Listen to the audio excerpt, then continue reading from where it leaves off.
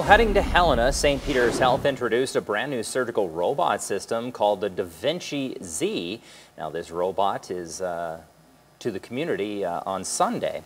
Now, the state-of-the-art piece of equipment is part of the $9 million upgrade to the hospital surgical unit. The newest member of the surgical team will allow robotically trained surgeons to complete minimally invasive soft tissue surgeries with smaller incisions. Surgeons at St. Peter's say that the smaller incisions help to reduce pain, scarring, and improve recovery times. Dr. Shelley Harkins said that the doctors are looking forward to putting their training to work to help patients. Everyone is very excited. We have everyone trained, ready to go.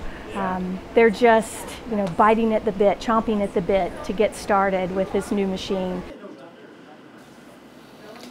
And the first surgery with the Vinci Xi robot is scheduled for next Friday at St. Peter's.